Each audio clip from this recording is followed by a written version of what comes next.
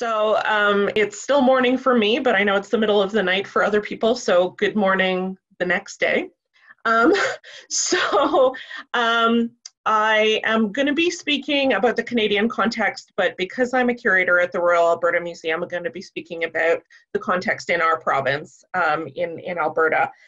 Because Canada is a very large country, and there's lots of difference in terms of the way that things happen across the country. So thank you to all the previous speakers who spoke about masks. Lots of really good conversation about the changing perceptions of masks, and we're certainly going to get into that in my presentation as well. So one of the questions that Canadians have faced is whether or not to wear a mask. And our chief public health officer, so the top doctor for Canada, did initially follow the evidence that said we didn't need to wear masks, whether medical or non-medical, because the evidence just supported it for medical settings, for healthcare settings, and not necessarily for just going outside. But only a week after that, on April 6th, the evidence had evolved, and so she recommended the use of masks to prevent transmission for people that are pre-symptomatic or asymptomatic. And while she got a lot of flack about this about-face, this change of recommendations, government officials across the country repeated her advice. And of course, our top government official is Justin Trudeau, much loved by non-Canadians. So he became very famous for this quote in his public briefing that recommended wearing a mask because it, quote, protects others more than it protects you, because it prevents you from breathing or speaking moistly on them. And so this use of the word moistly, which has some kind of cultural connotations, it's a little kind of dirty, became really a meme. It literally went viral.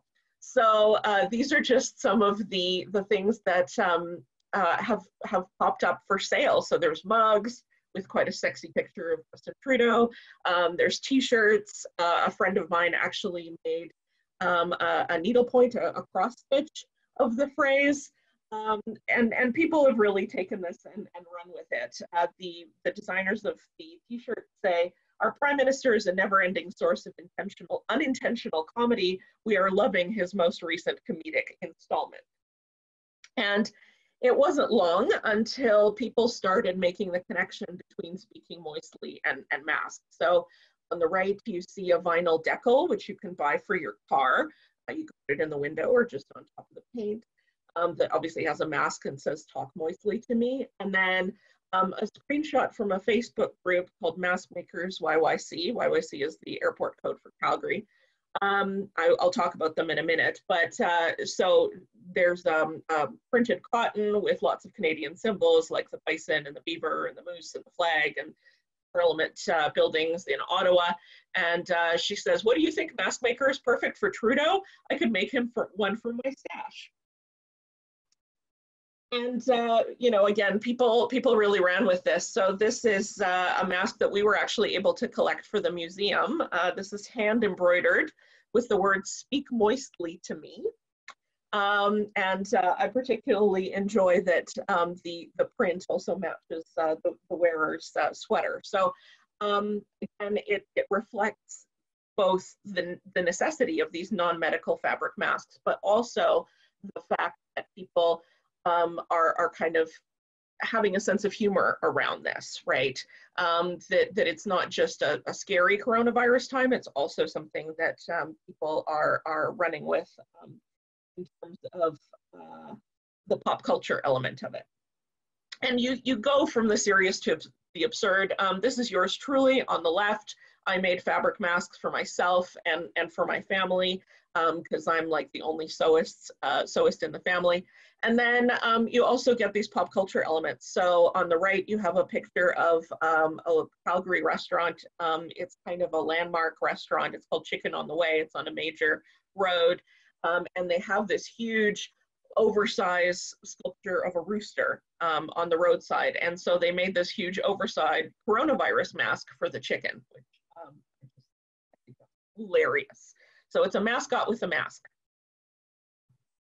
So the Government of Canada did issue official mask designs. So there's a sew method, which is very similar to the CDC recommended mask, which the pleats are just basically the gathers from where you put the ear loops in.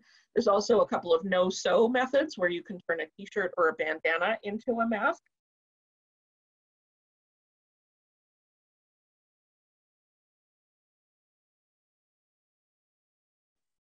Julia, we but don't hear. There's also been the Department of Human Ecology studies humans and their near environment. Sorry, you can't hear me? Yeah, no, there was this gap, you know, you started to speak about, you know, those designs for mask sewing and then disappeared. Sorry. So the Department of Human Ecology at the University of Alberta has a couple of researchers that work on improving some of these designs for accessibility. So one of the designers came up with a mask that is good for people that wear glasses. It also can be bathed in salt water to protect against microbes.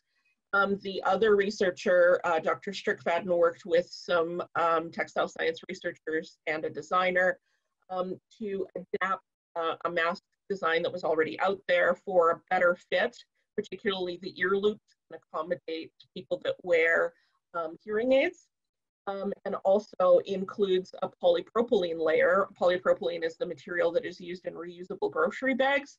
So as to up the filtration when you can't get a medical grade filter to insert into your mask. And there's been a huge amount of voluntary contributions. We've heard about them all day. In Calgary, there is a Facebook group called Mask Makers YYC. And this is a group of people who began together to create non-medical PPE for healthcare workers or frontline workers. They were really concerned about shortages in March. And because there was still this change in attitude about whether or not masks were okay to wear, the administrators divided up the tasks. So what you see here is a completed mask, but actually people were involved in creating the nose wires, in pre-sewing the fabric. A couple of businesses got together to pre-cut and wash the fabrics, and other people were drivers, other people became hosts of drop-off locations, etc. And the number of things that people are putting together is enormous. So over 20,000 masks were sewn as of Monday, actually. And this is starting in March. So some volunteers really came up with over 500 masks. Other people created scrub caps, which have buttons for the ear loops. They also provided PPE for workers, frontline workers that were not provided it. So we had a public scandal about the Cargill meat processing plant, which was a center of infection because the company failed to follow the recommended measures for distancing and clothing. And then you can also buy masks from local makers, whether those are independent craftsmen, or on the right you see masks that are being produced by a franchise of dry cleaners. So you're going there for clothing anyway, so you might as well pick up a mask.